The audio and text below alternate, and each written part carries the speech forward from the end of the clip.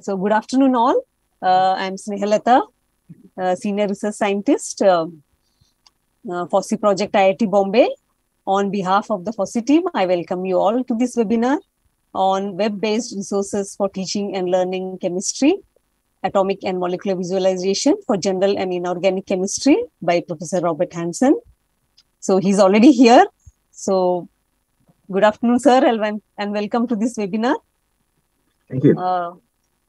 So let me go through a few general instructions for you all. So kindly keep your mic on mute throughout the presentation. So if you have any query, please post it in the chat window. FOSSEE team members will answer them. The presentation by Professor Hansen will be for approximately 50 minutes. So at the end of the presentation, there will be a 15 minutes question and answer session.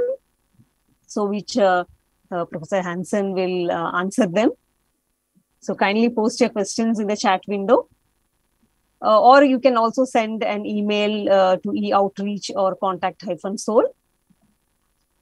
So all the slides presented during this talk will be uploaded at the NMEICT website after the webinar.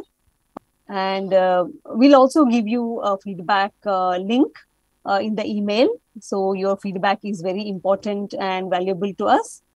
So kindly fill the feedback form and submit after the seminar. So Professor Kannan, who is the principal investigator of the FOSSEE and the Spoken Tutorial project, is also here. Good afternoon, sir. Good afternoon. Yeah, so he'll be formally introducing Professor Hansen to you all. And also he'll talk about the FOSSEE and the Spoken Tutorial projects briefly.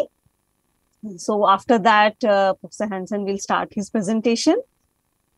So in today's presentation, he will talk about the general and inorganic chemistry, such as he'll take a few examples of Lewis structures and the web-based resources for that particular topic. And he'll talk about atomic orbitals, molecular orbitals, molecular shapes, kinetics, like orders of reactions and all, and point groups, and a few crystal structures.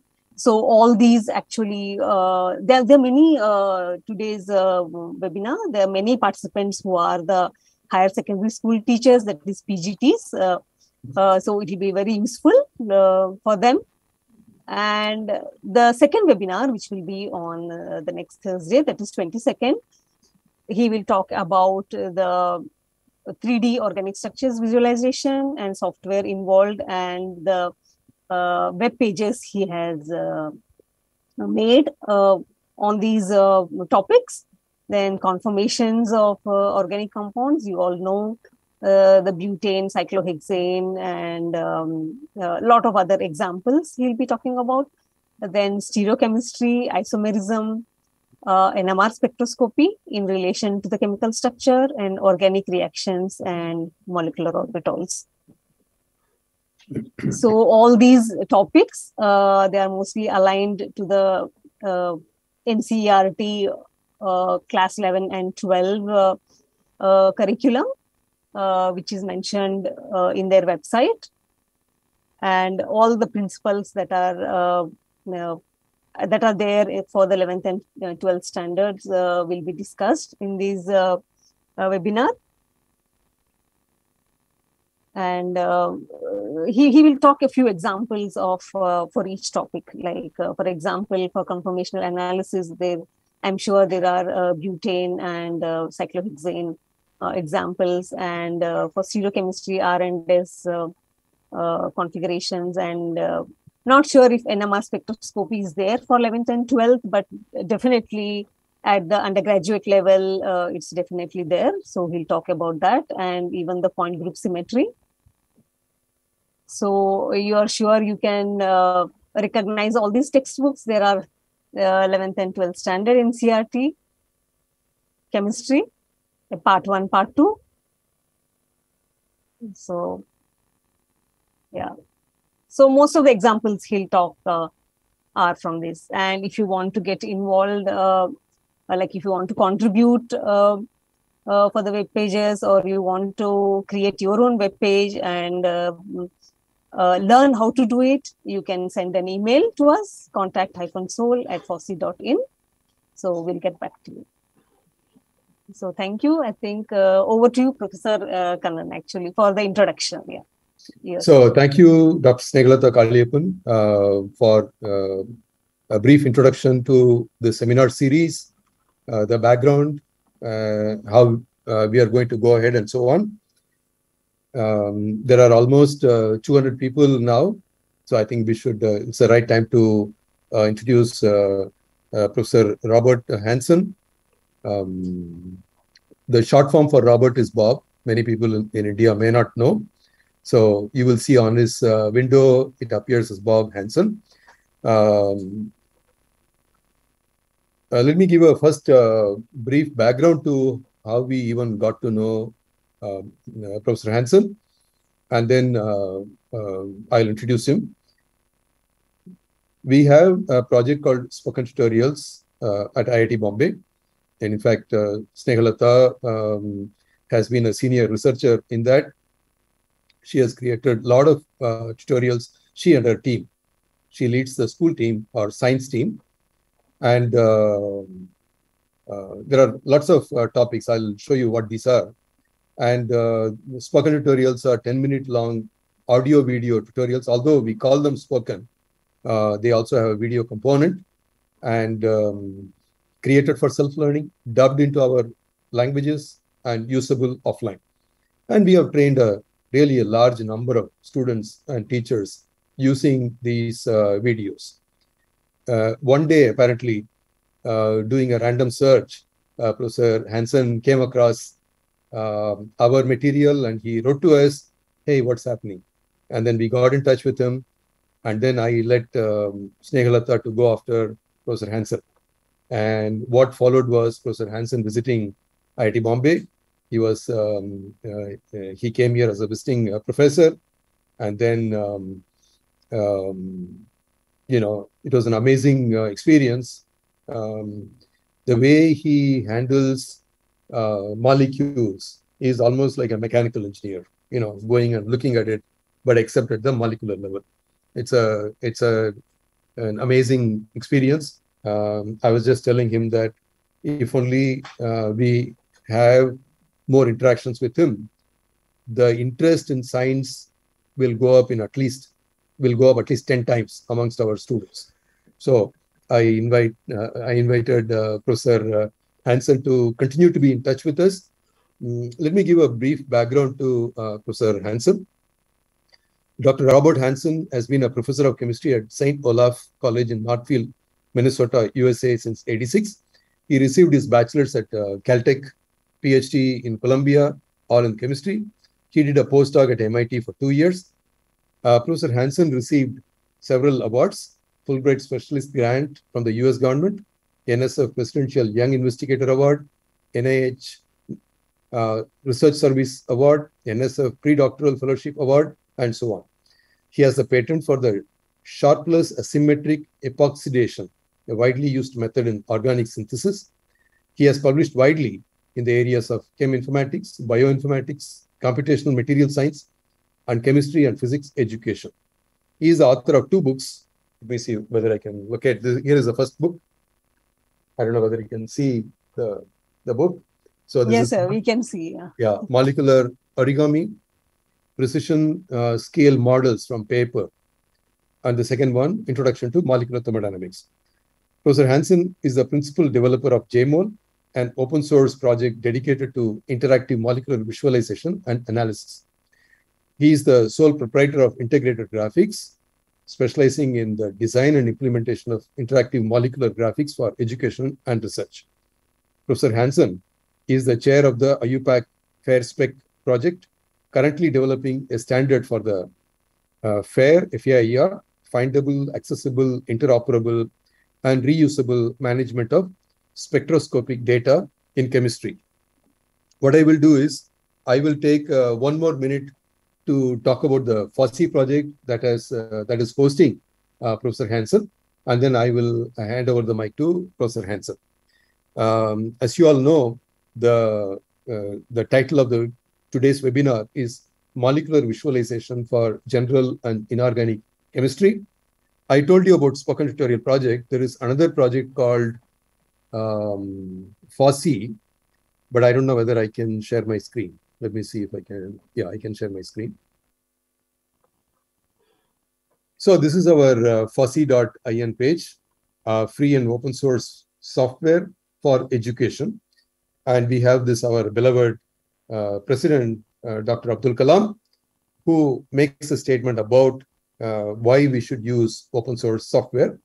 This project promotes several open source software systems: Scilab, Python, eSIM, OSDAG, DWSIM, OpenFOAM, OpenModelica, OpenPLC, FLOSS Arduino, Single Board Heater System, R, QGIS, Focal, and SOL.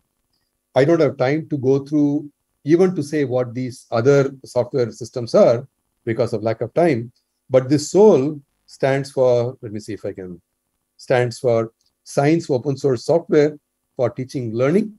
It's a collection of ICT software that can be used as teaching learning tools by the community of educators and the learners to learn the basic as well as the advanced concepts in science topics. Okay, so it's very easy to locate this web page, fossee.in, free and open source software for education. So once you go there, you will see lots of information. If you click this SOL, then it will take you to the page dedicated to this activity. And Dr. Snehalata Kaliyappan actually is in charge of this. And of course, we have a web team that helps her build this page. And it is also possible for people to contribute in this. For example, here it is Science and Concept Map projects. And so that is one. So if you click here, it'll take you what are these Science and Concept Map proposal form. Here are completed projects. You can see what are the completed projects and who submitted. So these are all IIT Bombay people, but we welcome all of you, especially the school teachers, also to contribute, and your name will come here. And if you click here, supposing I click here, so it gives details of the person who created this. In this case, it is Dr. Rani Parvati. So if it is you, then your name will appear. Then you can give this URL to anybody. It could be useful in your assessment, and or you may want to share this with your students and download abstract, download Science and Concept Map. So these things are accessible. So this is the Concept Map project, but there can be other projects also. And how to participate in that is given here. The procedure is here. If you click this, the procedure comes, and submission guidelines are here. Okay. So I welcome all the people. I see that the number has already gone to almost 250, which is a fantastic thing. Normally at IIT, only 1/3 of the people who register show up. Here it is more than 50%. In fact, almost 75% of the people have come here. So I believe it's an amazing turnout. And with that, I'm going to, let me stop sharing the screen first. Let me see here. Okay. And so as all that information is already available in fossee.in, I urge all of you to keep looking at that page for announcements in case our emails don't reach you. We do send out emails. We do send out emails to all people who register in our courses, but sometimes it may go into the spam folder. You may not see them. So please monitor this page, and there we will have links to all the spoken tutorials. Remember, I told you about spoken tutorials at the beginning. We have conducted many workshops. In fact, Dr. Snehalata's team has conducted many workshops in the past, and future workshops will also be announced. And the tutorials, if any made, will also be available through this link, fossee.in, and go to SOUL. That is the software. So with that brief introduction to the background projects, namely FOSSEE and spoken tutorial that are hosting Professor Robert Hansen, I invite all of you to this webinar, and I invite all of you to make full use of it and take interest. And in case you have any questions in case at the end of the talk, Professor Hansen, there is not sufficient time. Professor Hansen is not able to answer all your questions.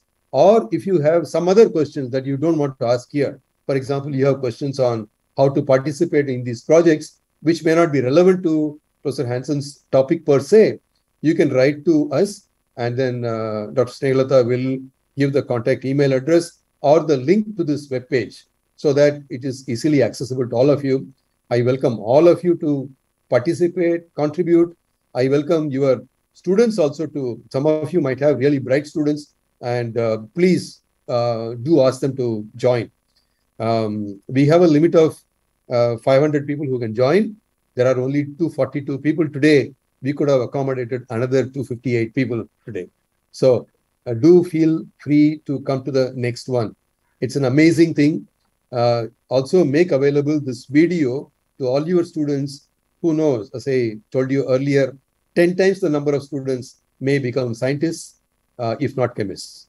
So with that brief introduction, I welcome Professor Hansen to deliver this amazing webinar, and we are all anxious to hear you. Thank you, sir. It's a great pleasure to be here. Welcome from Minnesota in the center of the United States. It's a beautiful late summer day here, early in the morning for me, but I will do my best to present this in a way that is understandable and followable. I want to point out that all the slides that you see today with various links will be available on the FOSSI website later, and that you don't have to write down any of these links. I'll be using my PowerPoint as a starting point and then firing off to various web pages. And these are all publicly available, easily accessible websites.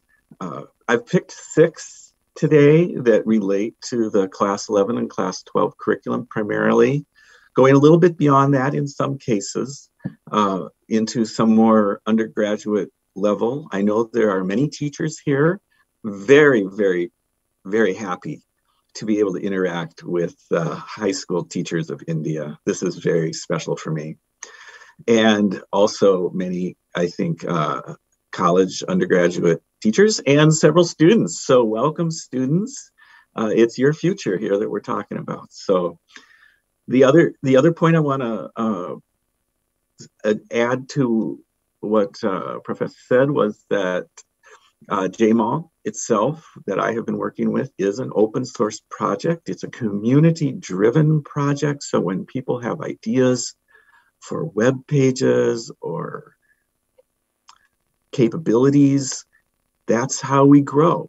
And there's a wonderful list of people who contribute to JMAL and discuss JMAL. If you want to get involved in anything like that, please feel free to let me know and I'll get you in the right direction. It really has been a wonderful project that I've worked on for about the last dozen years. And I think you'll see the kind of creativity that can be generated by this tool. And we're actually going to start with something that doesn't have to do with JMAL, but it's a favorite little web page that I made many years ago and is still used quite a lot. And if you are teaching at entry-level chemistry where students are just learning about Lewis dot structures and how to draw molecules and the bonding distance, I think you'll like this website. So we'll just start with a little, very, very, very simple website that doesn't use any real molecular visualization at all. Okay, but today I'm going to show you a very simple site, Lewis dot structures that we have here. A nice site that was a collaboration that I did with a group at another university on atomic orbitals. We'll look at a website that has almost 1,000 molecules, which I call cool molecules because I just think they are so cool. And how you can use those, and even for some of them, fold paper models to hold in your hand that are scale models of these actual structures. Those are all experimental structures, which is a little bit unusual in our world. You know, we usually idealize things. What's the angle in a tetrahedron? 109.5, but really that's just for methane. Plenty of other tetrahedral molecules have shapes that are not exactly tetrahedral, ideally tetrahedral, but we still call them tetrahedrons.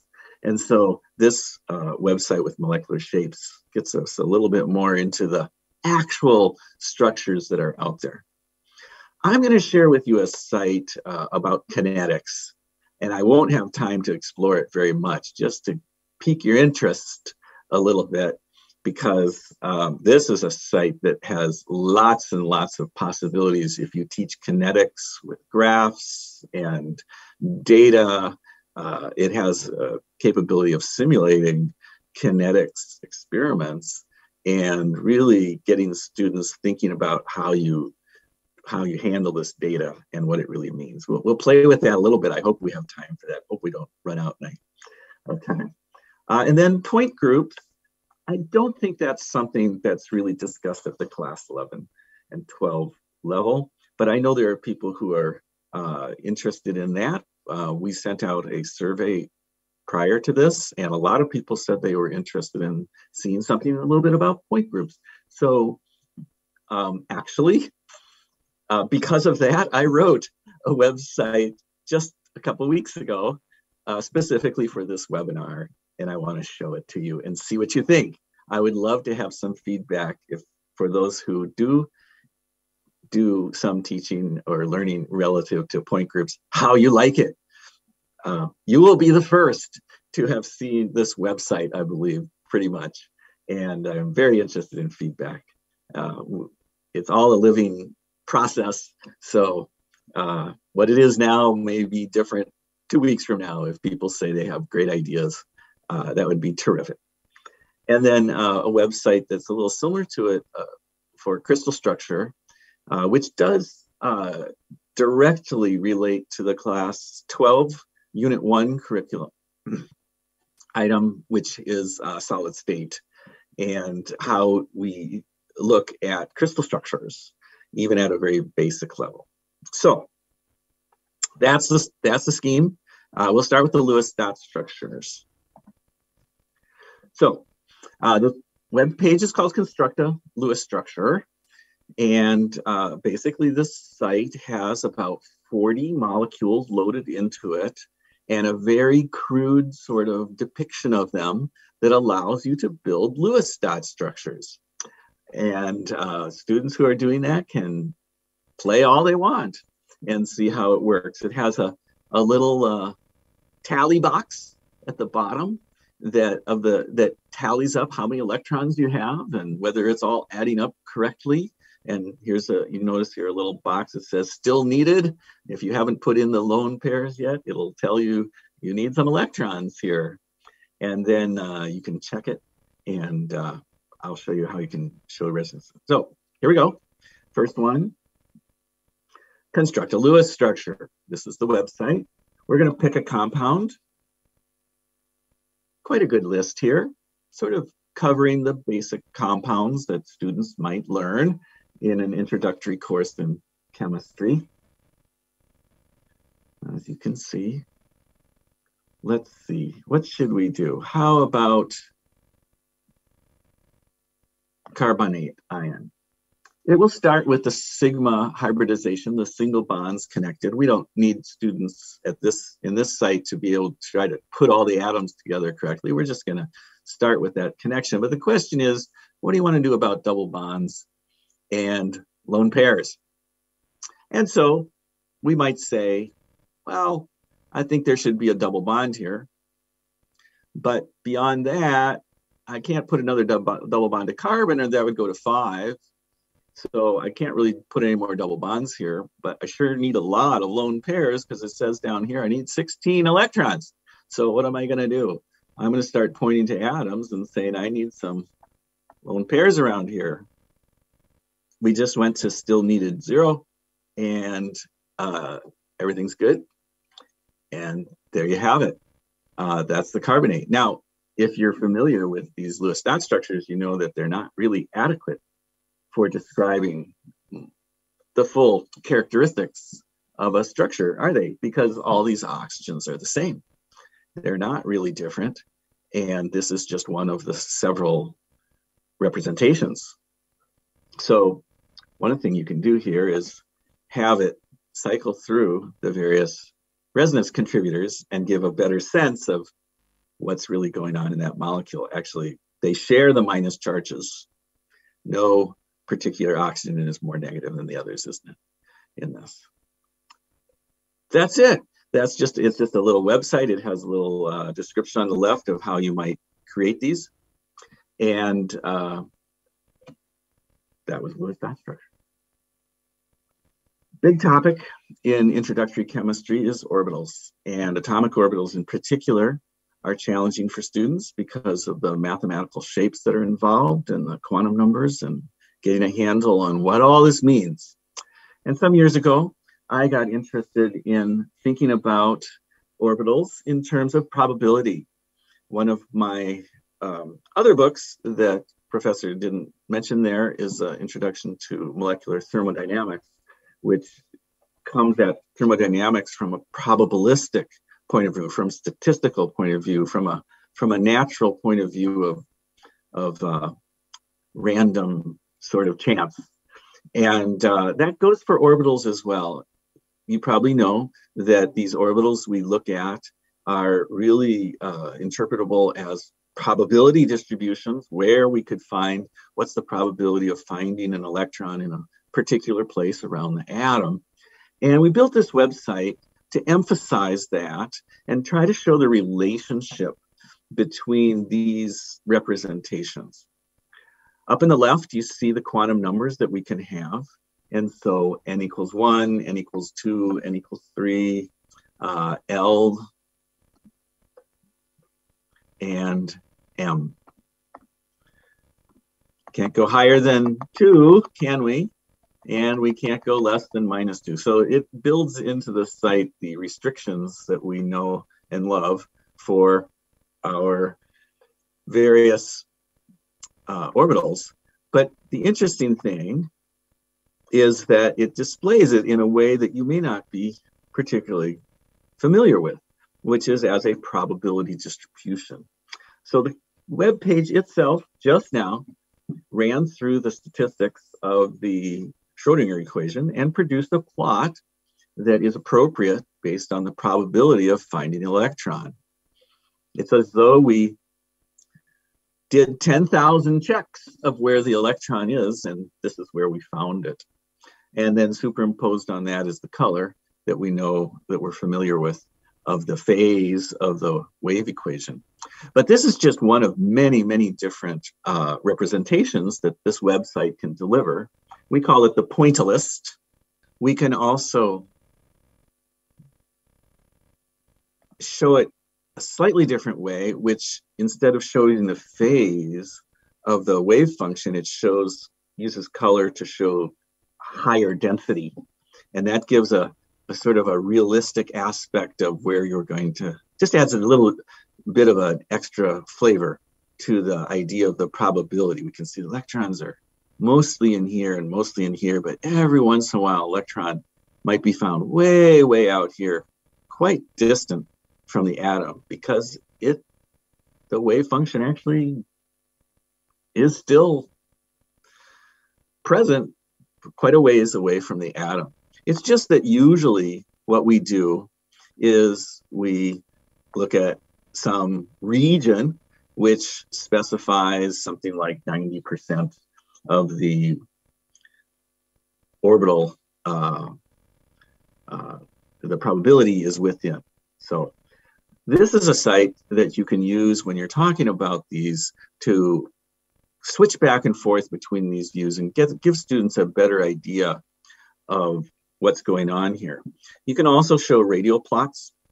And an interesting thing that you can do is add the results of what we call the Monte Carlo, which is the probability aspect.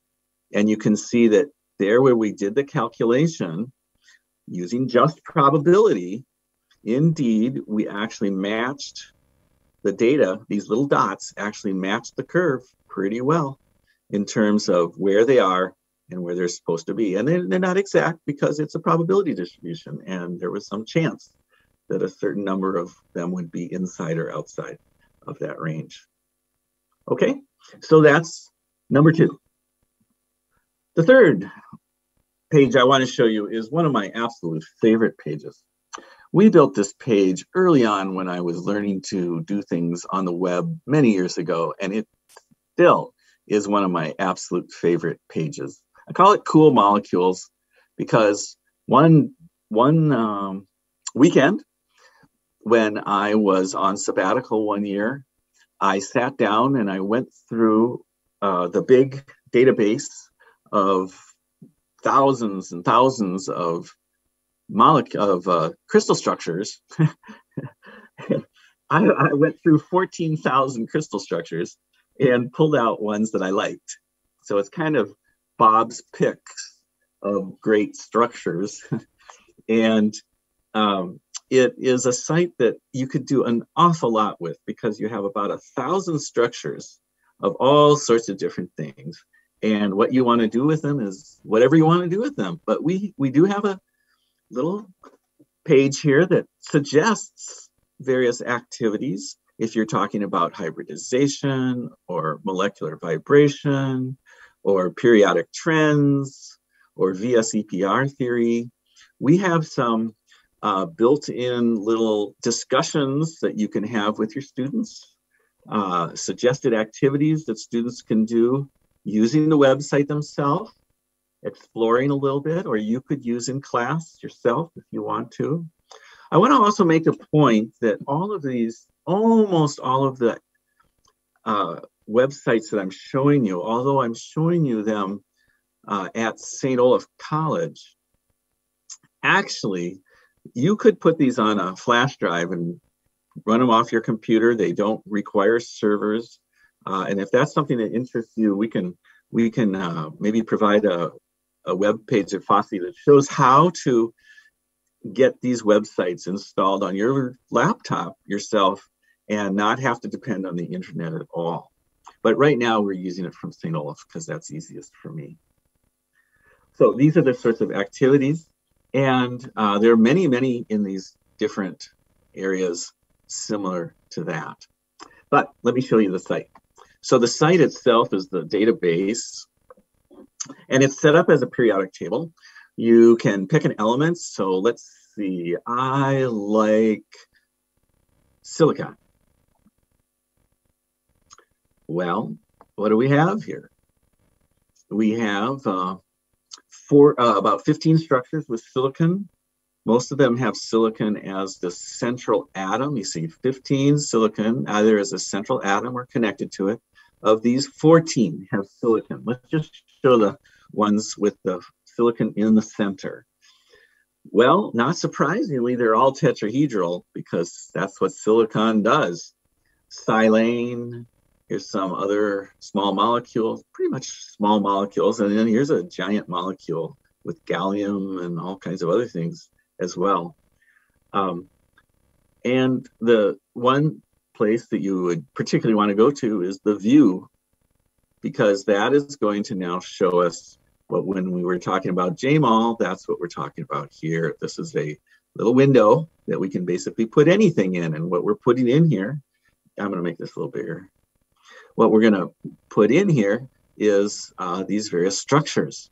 So here's what kind of the cool thing about the cool molecules. See this little previous and next. I had a list of 14, and I can run through those. Now, the interesting thing here is that this is a scale model. So the 100 picometers, 1 angstrom, this distance is not going to change. And that means that as we scan through these, when you see different sizes, oh, what happened there? Look, the one with the green, that was smaller than the one with the red. Well, what's going on there?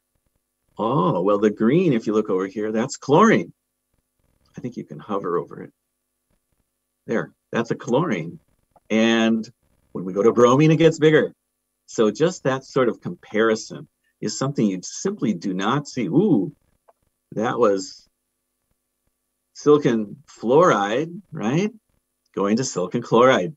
Same structure, but chlorine is bigger than fluorine. And you can run through these pretty fast and make some very quick kinds of comparisons or explorations that students might be interested in. You can search it by all sorts of different things. So you could search it by shape, and that means that, say I'm interested in talking about T-shaped molecules.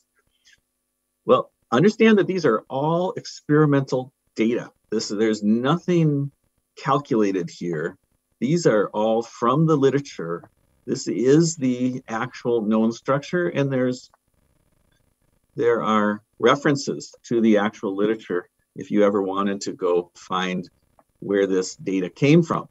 And this was something that I've championed for many, many years, the idea of bringing actual data into the classroom and not just relying on pictures of balls and sticks that have perfect angles. Really getting the sense of the variation, you know, kind of, oh, it's not really 180 there. It's little less. 172 is the angle across here and 86 here, because molecules are like that. And if you know a little bit of VSEPR theory, you might even start saying, oh, I think there's a lone pair out here.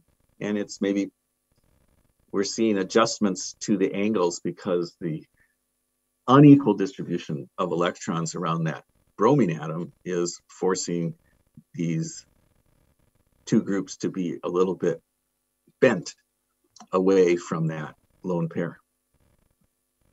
What else have we got here? So, well, let me get one that's a little bit more interesting than this. How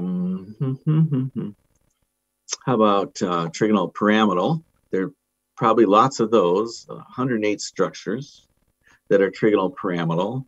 And I just want to highlight this one little column over here that says PDF, because you can have some fun with that. If I do this bismuth tribromide and take a look here, and you scroll down, that is a piece of paper that if you printed it, you could use scissors and cut around the outside and fold on the inside, and the thing would fold up to an absolute scale model, 250 million to 1, with all the angles and the distances marked on that scale model. We have had a lot of fun with this. This is what we call molecular origami, and we've had just a tremendous amount of fun with that in my classrooms when I was teaching general chemistry. So lots and lots of examples there. Cool molecules, a terrifically fun site. Next up, wouldn't it be nice to have a simulation of chemical kinetics that lets you really play with it, not just look at it, but actually work with it? And that was the thought I had when I wrote this site several years ago when I was teaching what we have in the college curriculum, our second semester here at St. Olaf College.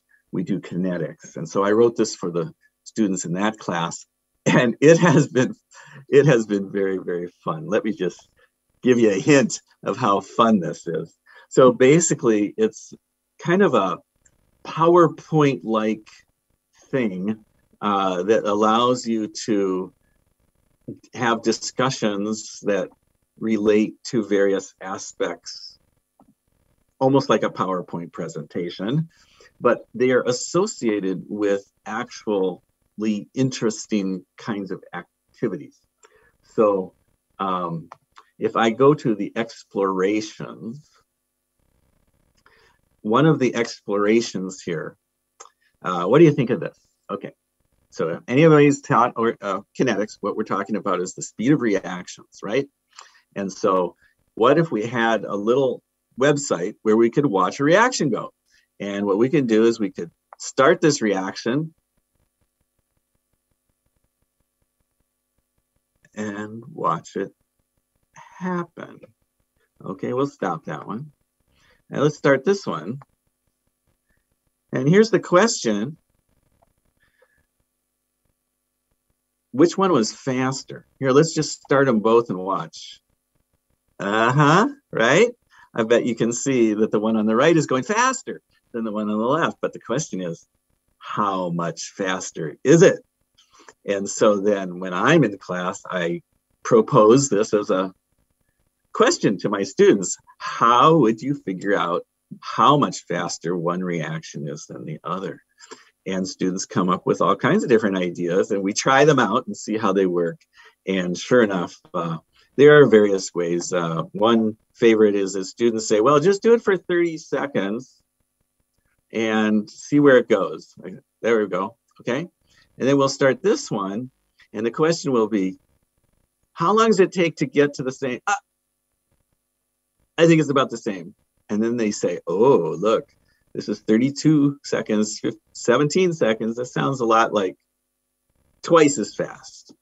And so that starts getting us into the talking about how do you actually consider rates and ideas of having graphs. So now we're going to start the same reaction, and we're going to look at the table of data, and we're going to see the graphs of the intermediates.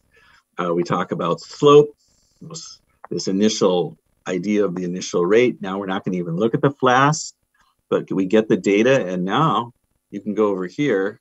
Look, we can look at the slopes of these to see what's happening. And you can get all sorts of interesting information by exploring these slopes. And this website is set up with some pre-defined questions that do have some answers to them that you or your students could explore alone or as in groups or in class.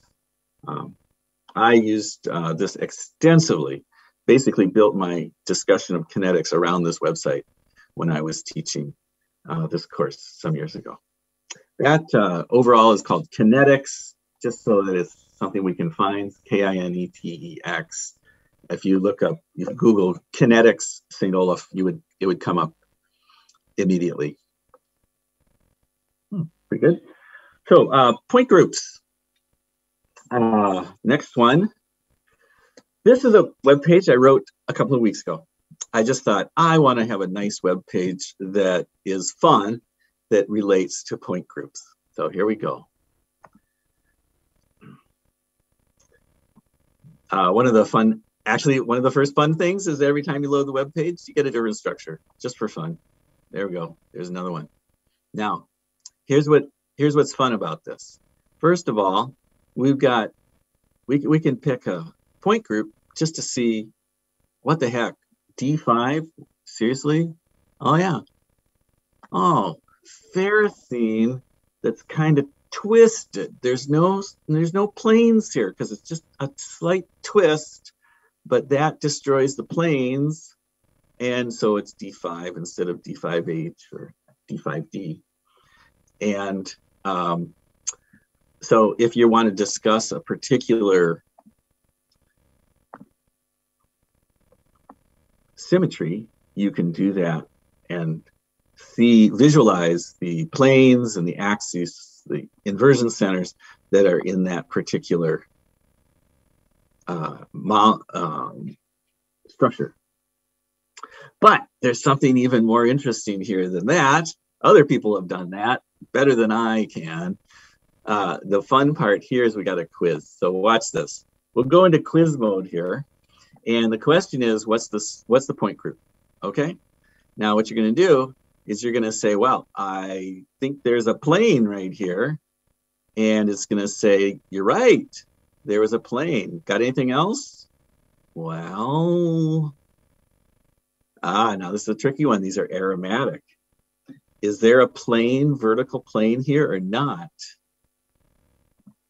The answer is yes, because those double bonds are actually resonance contributors that even all those out. So even with those double bonds, we still consider that a plane. All right, and I think we keep going here a little bit. And we'd probably see some more planes. What do you think? Maybe there?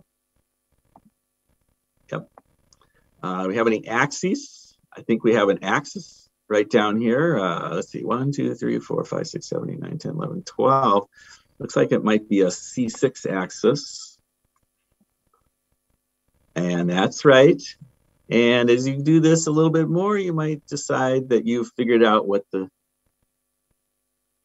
point group is. And so you're going to guess, or you're going to say, and you say, now somebody out there probably knows what point group this is, but I'm going to say I got a horizontal plane, I've got some vertical planes, I've got a C6 axis. I think it's D6H.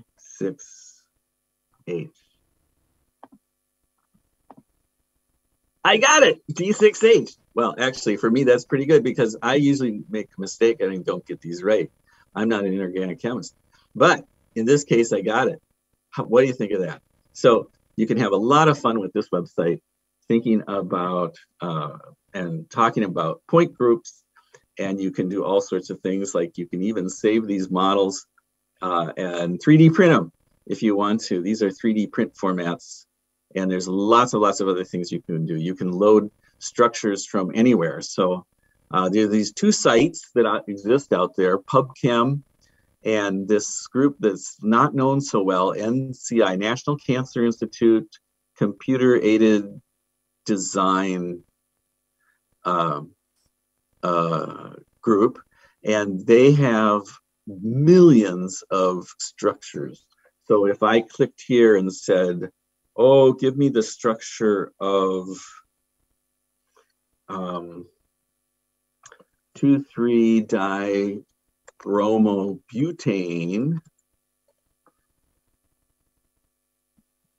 There we go. We've got a structure. And now, you know, it does kind of look like there could be some symmetry there. I give up. Just tell me what it is. Oh, it's CI. There's an inversion center in there, and that's all we have. Must be right here. Okay, so that's the website. Fun. And while I'm at it, I really want to emphasize that really seriously, this took a weekend to write for me, and you can learn how to do this kind of thing yourself. We've created these little buttons. It's super easy. And if you have an idea, then you just have to run with it and get some help from others who have done these kinds of things before. And there's a great group of people who are willing to help you if you wanted to explore being creative yourself. Okay. Actually, the last one I want to talk about is the Crystal Structure website. And this is a site that I wrote several years ago for a meeting I was having at the American Chemical Society, I believe. And it's actually a very sophisticated site that allows great detail in terms of all of the symmetry aspects of crystallography.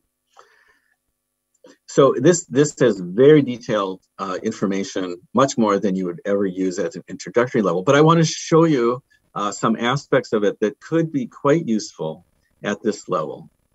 So here it is. You can see this. I kind of rebuild my websites from each other. This is kind of the same idea, but it's got different buttons. So this is a structure of quartz. Now, just to let you know, this is my favorite picture of quartz. You see this in books. It's beautiful. It's kind of like a figure 8 or something like that. But you know what? It's an illusion, because quartz is chiral. And what we really are seeing here, this is one of my favorite structures, because you say, oh, there's that. You can see the helical twist of this molecule. And that is what makes quartz a chiral crystal. It has a left-hand version and a right-hand version.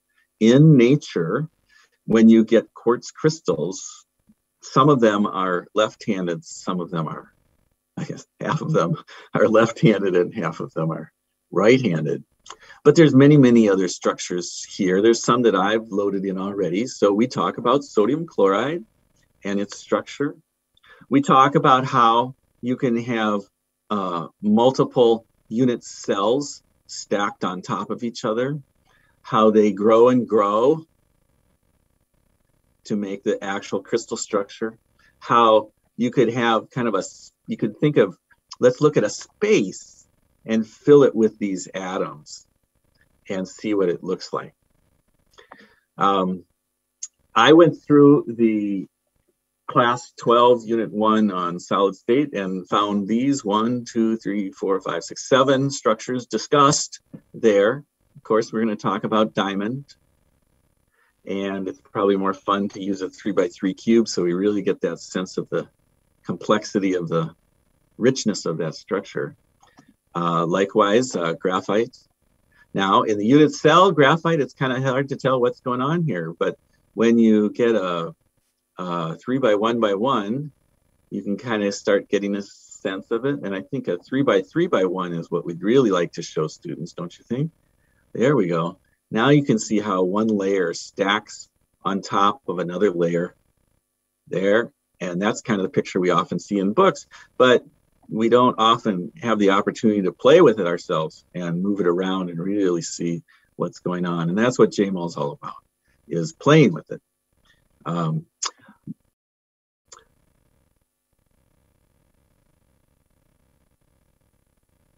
Here's a body-centered cubic. Not 100% sure of that. Face-centered cubic. And here's a hexagonal close packed.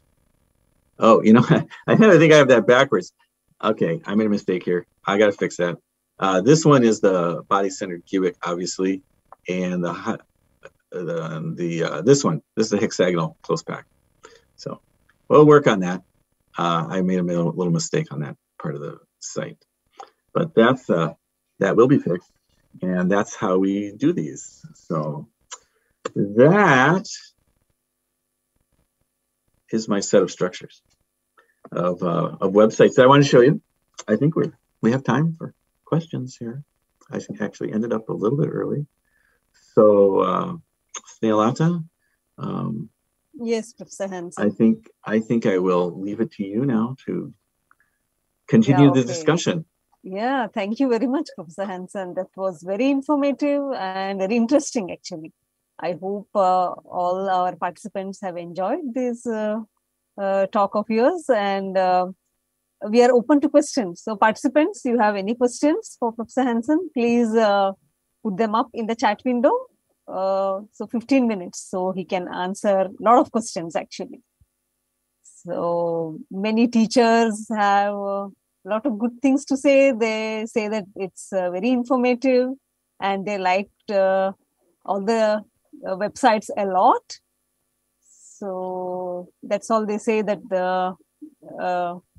they're thanking you for the nice session. But if there are any questions on the topics or on the websites which Professor Hansen has discussed, you can put it on the chat window. So as you can see, I'm going to go ahead and unmute Ramakrishna because he's got a hand here. Yeah, okay, yeah, you can. We can do that too if you're not finding direct immediate questions. Let's go ahead. Go ahead. Yeah, actually. Oh, here we go. Hang on, Ramakrishna, you got your unmuted. Sure, go ahead. You have a question. Good evening, sir. It was very nice, informative talk. So you showed one slide where we can visualize the atomic orbitals. Okay. So I just want to know, is there any way where we can visualize the molecular orbitals once the bonding takes place? Obviously more complicated because there's so many more possibilities, right? A simple example like a CH4 or like C2H6 ethane or something, you can just show. Yes. Okay. So if you have access to a program that can create a computational package, one of the open source computational packages that can create the models, can do the calculations, then we can load those models and have full access to all the molecular orbitals just from a drop-down menu. So you can go through the HOMO and the LUMO and look at those. And I mean, I have a few like benzene, for example. Personally, I don't have a collection of those, but I think there are out there. And I think we'll talk more about that next week because that's a little bit more in the organic chemistry side typically. Yes, sir. So Thank you. if you come next week, we'll definitely see a lot of molecular orbitals then. It's not something JMOL can produce itself, and I don't know offhand of a particular website, but I think for sure they are out there. If you did a Google search and you said JMOL, JMOL, JMOL, okay, sir, molecular orbitals, or JMOL molecular orbitals ethene, or something like that, I'll make you a bet you'll find a page that does exactly what you're talking about. Okay, sir. Sure. I'll explore it. Thank you. Okay. Ravi? Any more questions? There is a question on the chat window which Vimal Nayan has asked. It is about, please guide best software to evaluate HOMO and LUMO. Well, I think Avogadro is probably one of the best software, open source software pieces that allow you to build a little molecule and then run the calculations. Snellata, I think you've done some, there's some with, Fossey has done with Avogadro, right? Yeah, we have tutorials on Avogadro. So please visit the Spoken Tutorial website, which I'll give the link in the chat window soon. Do you have a tutorial that specifically talks about molecular orbitals? No, we don't have a tutorial on molecular orbitals in Avogadro. Yeah, we should make one. Yeah, I think so. I think people would be very interested in that. Yeah. Because once you get started and see how easy it is, you can go wild. Yeah. And there is another question on by Surya Prakash. He says, can we get the structure of coordination complexes? Absolutely. Complex? Yeah. Absolutely. In fact, I said the ICDD, there's a website. Well, Cambridge Crystallographic Data Site has many structures, and several of those, they have a whole section on education, which is about the crystal structures. The coordination compounds would be primarily crystal structure results, and you can certainly do that. And in fact, just so you know, all the websites I was showing you, if you had gone to one of these websites and gotten one of the structures, it's a format called CIF, C-I-F. You can just drag that into your browser at that window and drop, and that molecule will appear in that same context, like for the symmetry one or for the crystal structure website. Those all accept drag drop molecules, but you have to look around and see. But the crystal structures are out there for sure for lots and lots of coordination compounds. Yeah, and there are several in the Cool Molecules site that are coordination compounds. Thank you.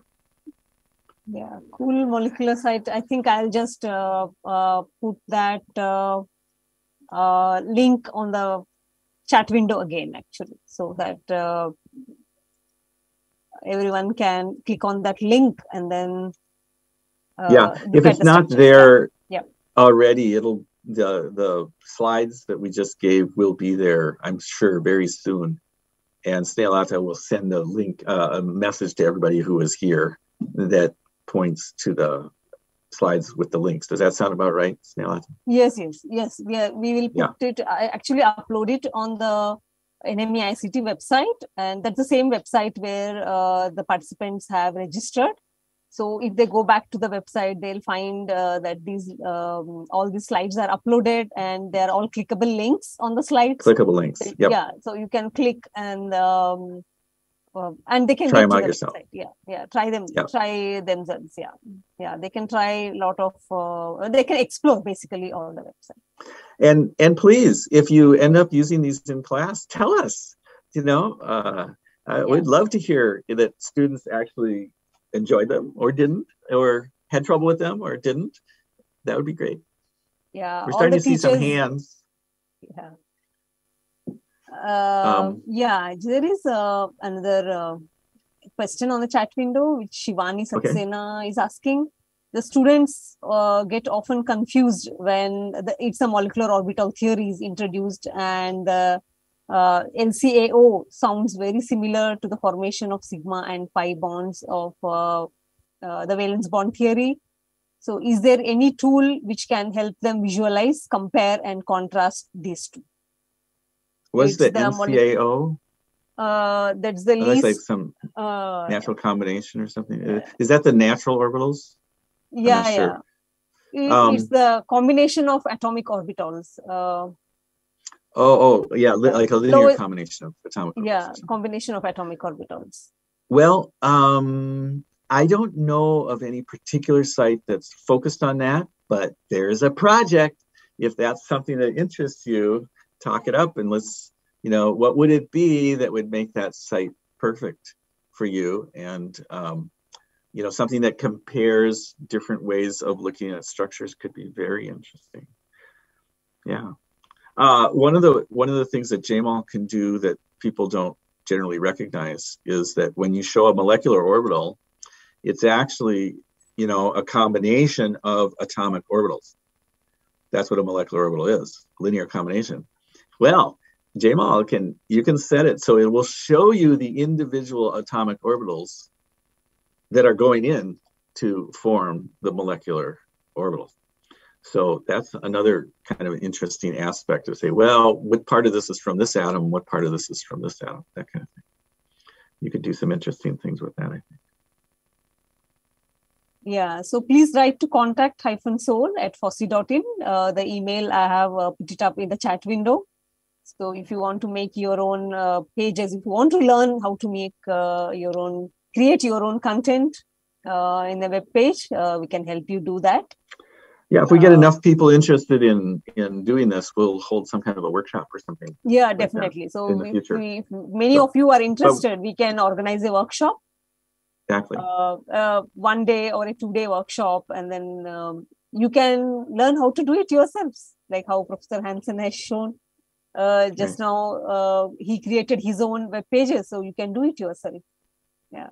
There's nothing magical about it. It's just a little bit of a learning curve for getting started with it. If you have students, if you have a few students who know a little bit about JavaScript and HTML and are interested in creating a little cool web app or something like that, that could be something that would interest them. Yeah, we can give a template page, and you can put your own things into that. Yeah. Sridevi? So, good evening from our end, sir. It was a very informative session, sir. So basically, I'm a research student, and I'm actually having a trouble with making a chemscape structure of mine is a synthesis of complexes. So how to exactly give a structural elucidation for a complex molecule, sir? So you mean create a three-dimensional structure? Yes, structure of a complex molecule. Is this an organic compound? It's a combination. So organic is my base molecule, which is a skiff base, and a complexation with the metal acac it is. So it's kind of a complex compound formation. So. Organometallic compound. Organometallic compound. Yeah, organometallic. Yes. Yeah, so you have a ligand and you have a metal, basically. Yes, sir. Yes. Okay, so the ligand itself is no problem at all. And again, next week, I'll be showing how to, one of the things we're going to do is we're going to draw structures in 2D and have them come out in 3D. That's one of the cool things we can do. And I think that's what you're asking there. And then what you can do is you can manipulate that structure. You can tweak it, and you could put the metal in where you want it. So there are ways of doing that. And basically, can you come next? Are you planning to come next Thursday so you can see that? Sir, I have registered for that as well, sir. That's what. Is there any software available? Is basically I wanted. I'm so interested. Yeah, it's web pages. You can do it all on web pages now. Yes, sir. Thank you, sir. I think JMOL can do, Professor Hansen. Yeah. JMOL can also do. You can build actually a lot of complex molecules with JMOL, which is a free and open software. So I'd be very interested in talking with you and seeing what you've got. Yeah. Interested for sure. even Avogadro can do that. JMOL also can do. Yeah. Right. Yes, good evening, sir. It was a very interesting and wonderful, informative session to all the educators here, sir. And thank you for that to you as well as the team IIT Mumbai. Now, my question is, sir, can we understand by using these tools the quantum mechanics like Schrodinger wave equation for solving these 3D shapes? Well, you'd have to use software that's specially designed for that, computational tools. What I describe are the results of calculation. So you use software to make those measurements, and then and do the calculations, and then we view them. Does that make sense? Yeah, actually, Gajendra, what Professor Hansen is saying is that actually there are other software, the quantum mechanics, which calculates the quantum mechanics, and then they can be used. Actually, they were used to create these 3D models. So that's what. Yes, and yeah. and primarily my focus has been web-based resources, and the calculations you're talking about are more high-power computer sort of calculations that aren't really amenable to web-based situations. Hope that answered your question. We're getting lots of more questions here. Who have I not offered to? Here we go. Shashank. Hello, good evening. Hello. Hello. Hi, I'm Dr. Anshu Sinha. I'm doctorate student, and I would like to ask one thing. Is there any application to, get the value of zeta potential? This is in solid state? No, this is in states of matter. Basically, we will talk about the particle size, and like it's basically it is related to some sort of material sciences. Like if we will work on nanoparticles, then only we can use it. Yeah. I'm not familiar with that area, so I can't answer that question. It's kind of a little out. That's a little too far out in the material science for me. All right, no problem. Thank you, sir. Sure. Good luck. Okay, so yeah, there is another question for you, Professor Hansen. I don't know the name, it says admin, but could you present us some visuals with respect to the concept of hybridization relating with nature? We can, when we relate principles and concept with nature, children would enjoy learning science. So they'll become... Well, tell you what, I'm going to say that's a terrific idea for a web page. Get out there, expand on that idea yourself. Think about how would you design, what would you like to see? What brings the nature in with the molecules? I do have a site where I kind of did a little of that, but I didn't show it today.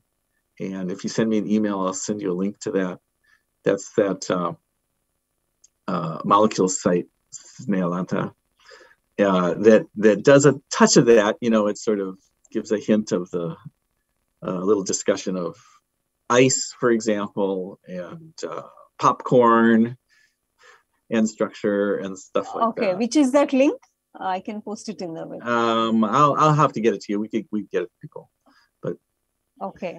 Yeah, or whoever that was who was asking that question, feel free to contact me. There is no name. It says admin. So I know, but that's I'm a real not person. sure. So I'm talking to whoever is admin. Feel free to contact us directly with that question, and I can fill you in. Sure. Viniti, did you have a question? Yes. Hello.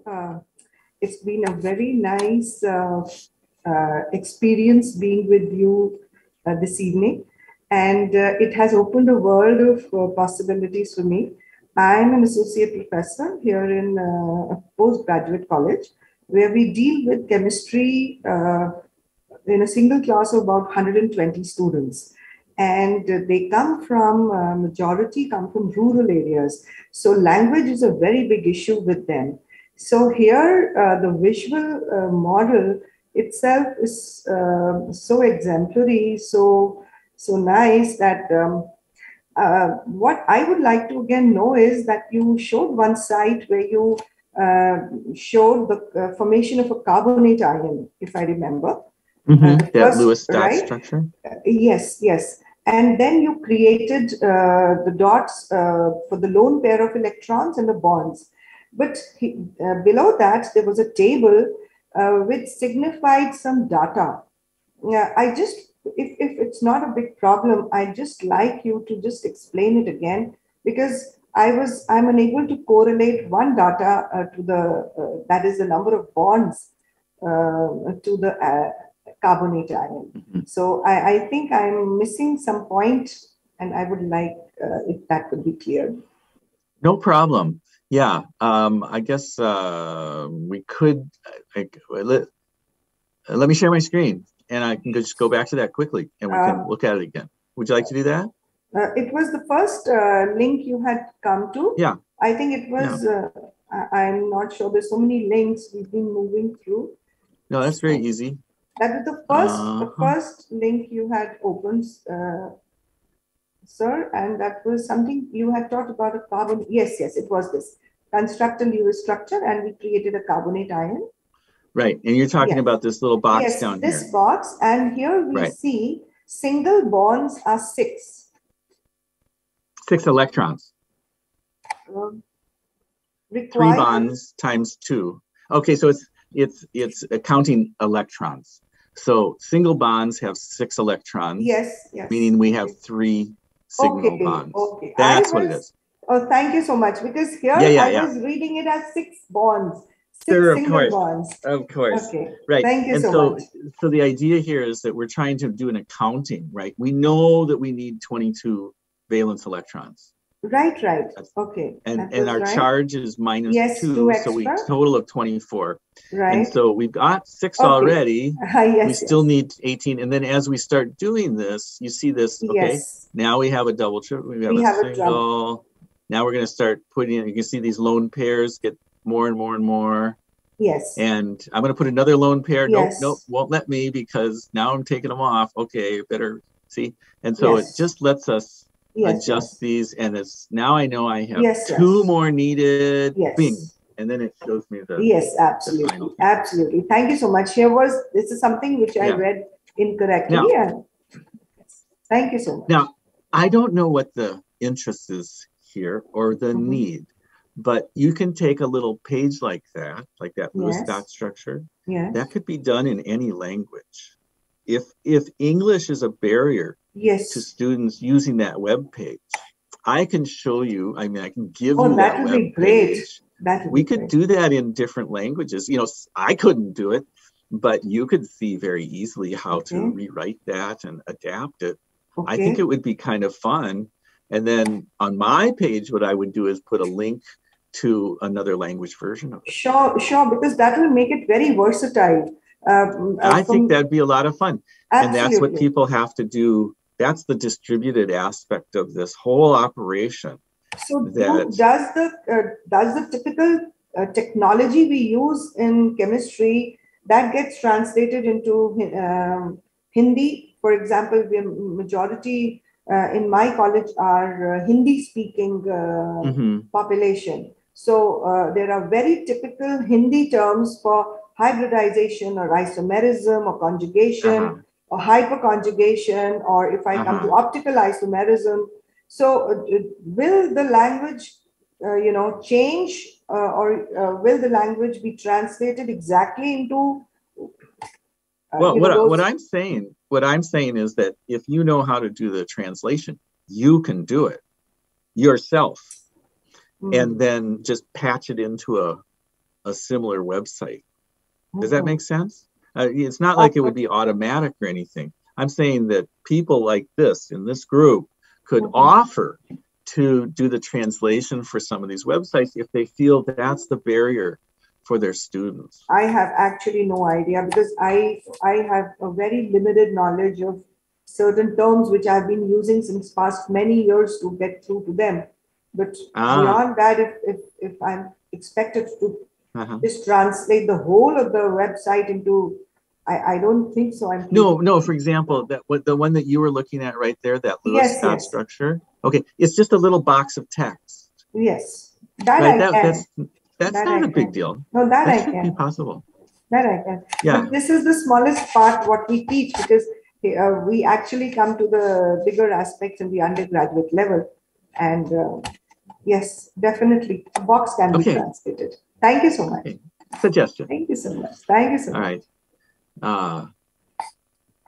91982 is an intriguing name, so I'm clicking on that to unmute 91982. Hello, 91982. Hello, good afternoon, sir. What's your real name? Yeah, your name. Oh, sorry. Miss Manju Rajoria, sir. Okay. Miss Manju. Sir, I have a very simple question. When we teach shapes of different orbitals to the students of class 11th, the first question comes that why dz square is having a different shape from all other 4 orbitals, and how can you explain this shape? Very unique shape of dz square. So can you please throw some light on the shape of dz square orbital? You mean like the x squared, y squared, and z squared, all those kinds of things? The dz squared. DZ. She's asking about Yeah, I think I can. Okay, so when I teach this, I actually am not afraid of showing students the solution to the Schrodinger equation. And I have if you write to me, I'll send you it. I have a 1-page PDF that is the written out solution to the hydrogen wave equation. Sure.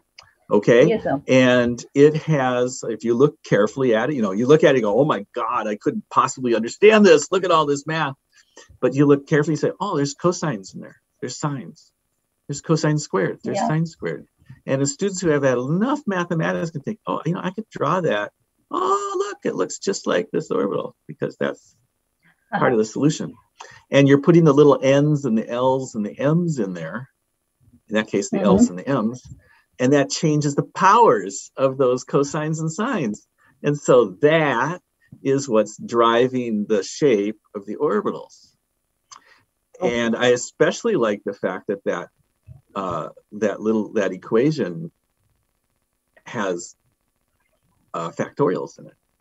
And it has factorials like n factorial or L factorial or L minus 1 factorial. And we know that factorials, the lowest number you can ever have is 0. Yes, sir. You can't have minus 1 factorial. And that's the limit for what L is given there's an n minus L factorial there. So what's the biggest L can be? It can't be bigger than n because there would be no mathematical solution. That's my answer to that question. Give them the math and challenge them to make a tiny bit of sense out of it, even if they don't understand how that solution was ever made. I love that, doing that with them. Okay, sir. I'll also try, sir. Thank you so much, sir. Send me an email and I'll send you that PDF. Okay, sure, sir. Sure. Thank you. Yes, ma'am. Please write to contact-soul@FOSSEE. I have put the email in the chat window. So whoever wants to collaborate with us, please write to us. We'll definitely get back to you. And regarding the feedback form, whoever have registered, it has been sent to you, or you will receive today. Whoever have not registered, I have to put the link in the chat window. I'll do that. Yeah. Or please write to contact-soul. So you will receive the link from us. Any more questions? I have to say, this has really been wonderful for me to see the excitement that's out there for this sort of thing. And I certainly hope that you walk away from this feeling that there's a very low barrier to using some of this in your classroom. And I hope you take the opportunity to experiment a little bit and see what you can do and bring 3-dimensional aspects into your classroom and make it dynamic. So thank you very much for all coming. Thank you, Professor Hansen. That was very interesting. Any more questions from the participants? Because I think Professor Hansen has to go for a class now. He has to teach his class in an hour, I think so. So I think Usha, our senior manager at FOSSEE, will say a few words, vote of thanks. So I'm very happy. Thank you, Snehalata. So I'm very happy to deliver the vote of thanks for this occasion. I feel very privileged to do that. And so I would like to thank Professor Hansen for this wonderful session.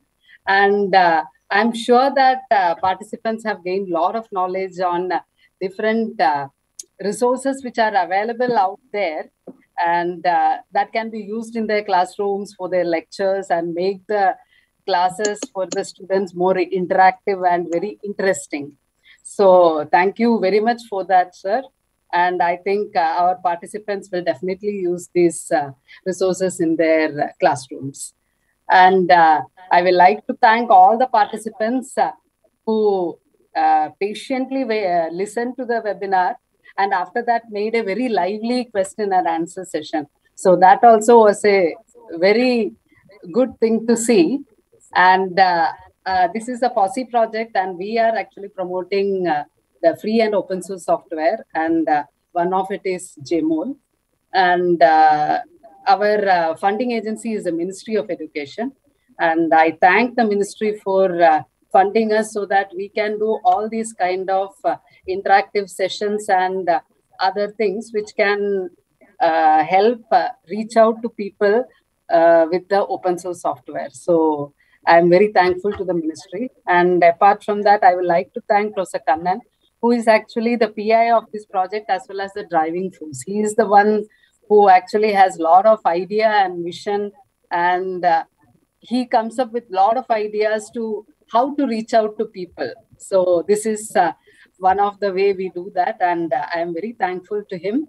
And finally, I would like to thank Snehalata and her team, who actually put together this whole session and was tirelessly working for the past few days and making this a webinar a huge success.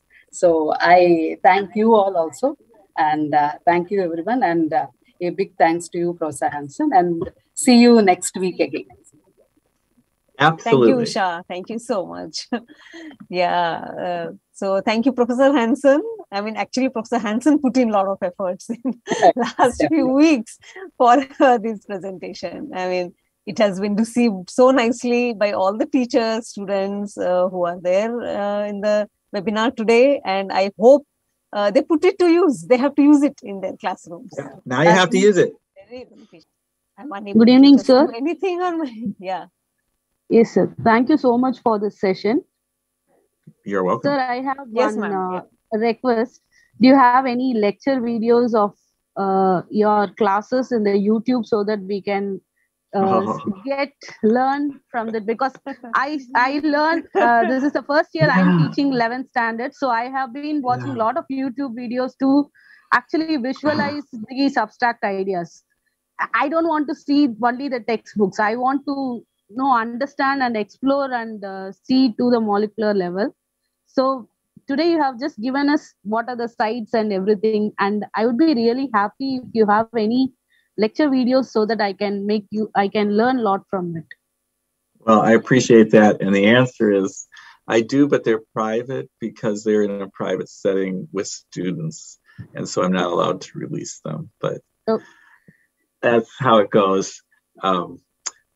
I do have a set of organic videos called Got It videos that are different, but no, I don't. But thank you for asking and suggesting that. Yes, sir. So in future, if you have any idea to do some videos also, it will be very helpful for the teachers like us. I understand. It will be really useful for us, sir.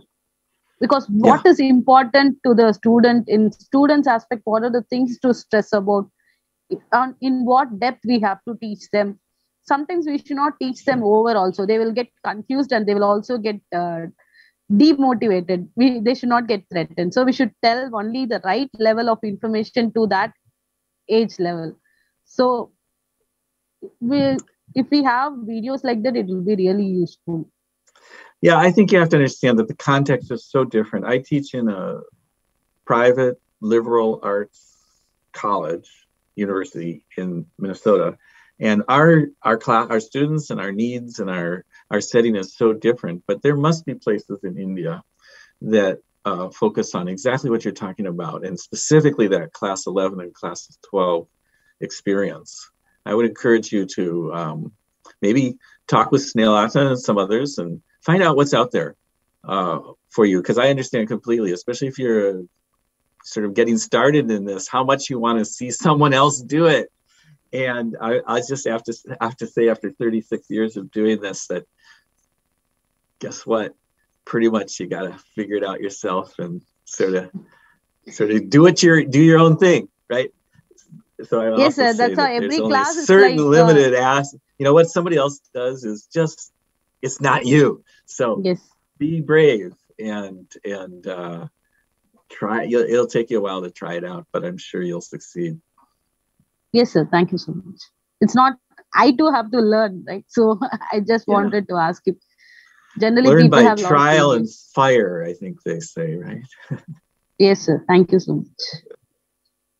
So depending on okay, thank you. We can change. I need to go, or I will be late Thank for you class. so much, sir. Thank you. Yeah, thank you so much. Thank you it was all. great having you here. Yeah. Thank you. See you again next week. Bye-bye. Yes, next week. Bye. Yeah, bye-bye. Yeah, thank you all. It was a very interesting session. So I hope you have all benefited from it. So see you next week. Bye-bye.